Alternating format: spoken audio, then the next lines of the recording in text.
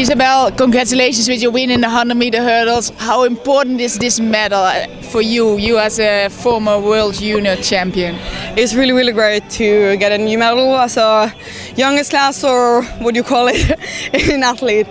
But it's more relieving to know that 1 year back it was the complete opposite. And the work I have been doing this year, this 12 months, the new technique, the pressure, I'm in Finland. The biggest favorite was Finnish, and I'm able to just focus on my line, just my thing.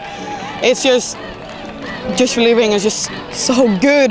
That's confident in my short. This race today, 13:12. Earlier today, 13:08. How do you feel about it? I feel good. I know I can do better, but I have been working a few details which I haven't been able to do early in the season. And now I did, but I'm just really, really tired. It's been a really tough month. There's been a lot of traveling, a lot of competitions. The pressure had just been enormous. So I'm kind of just completely done right now, and I just want to sleep. So I'm really satisfied with those times today. What are the things you have been working on? I changed the rhythm in the hurdles between 6 and 7, and I can't kind of find like the float. I changed the rhythm, and I can't keep my body straight, in straight lines, as a hurdler is supposed to do. And that makes the rhythm just completely crash. So basically, I just have 4 last hurdles is just shit. Yeah, they're not good. They're not supposed to be that bad.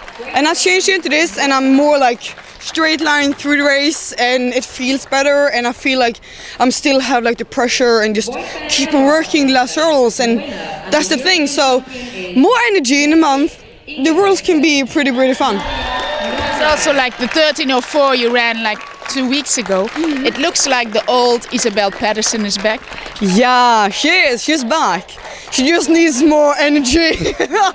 So yeah, I feel more about myself from the old days. I feel more the girl who's just tough and just do her things. So I think that's really, really great. Thank you, and enjoy your medal.